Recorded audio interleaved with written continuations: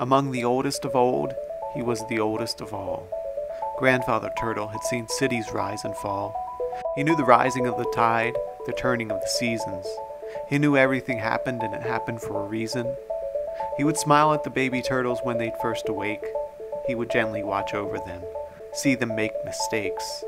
He'd tell them what would happen, and mostly, he'd be right. You will learn this one day too, when you've seen as many nights.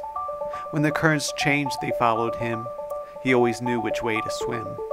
Well, one day great old Grandpa was teaching his grandsons, and he saw something in the sea, and blinded by the sun, "I've never seen such a thing before," he whispered to himself. And before he knew it, swept away to a place he'd never seen. Of course, great old Grandpa would not admit his lack of knowing.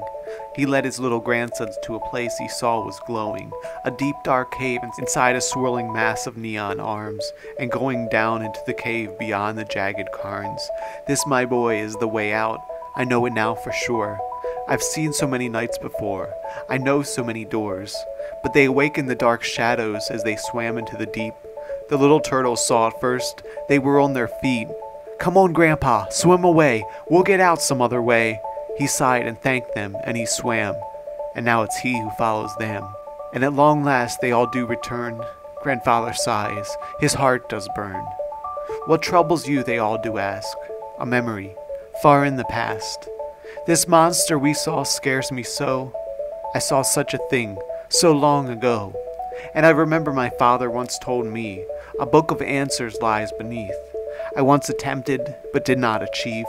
The book has knowledge that we need." The little turtles took a vow and promised their old man to get the book back to them so they could make their plan. And so they went and swam, and then one day they found it.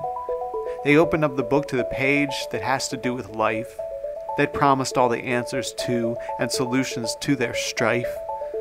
But opening up, they just saw page upon page of laughter. They knew returning this book to Grandpa would be a kind of disaster. And so they returned without the book, and they promised him to be brave and have adventures and every day to swim.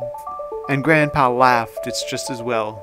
And now it seems quite silly to think a book could solve it all. What was I thinking, really?